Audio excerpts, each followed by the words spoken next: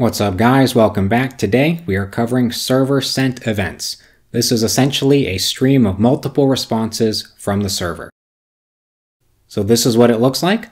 The client will send a request to the server and then the server will respond with data. We've seen this cycle 1,000 times already, but the difference is that the server keeps the connection open and keeps sending more data over time until the connection is closed.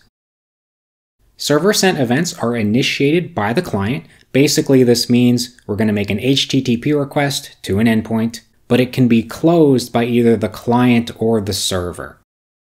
Here are some real-life use cases of server sent events. You could have a stock market tracker. So when you go to Google and type in Google stock, if the market is open, it will keep sending you updates giving you the latest stock prices.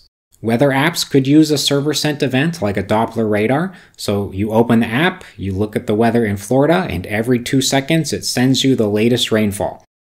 You could also use this with live sports updates. So every time a team scores, it sends you the information immediately. So in today's video, we're going to expose an endpoint and establish a connection with a server sent event, and then simulate it with a for loop in thread.sleep. Okay, let's get started.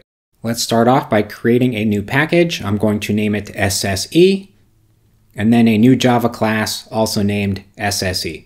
We annotate it with @RESTController, and let's expose a new get mapping @/SSE.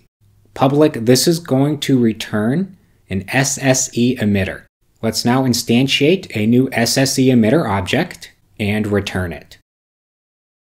Next up, let's create a new thread to handle adding more data over time. So new thread.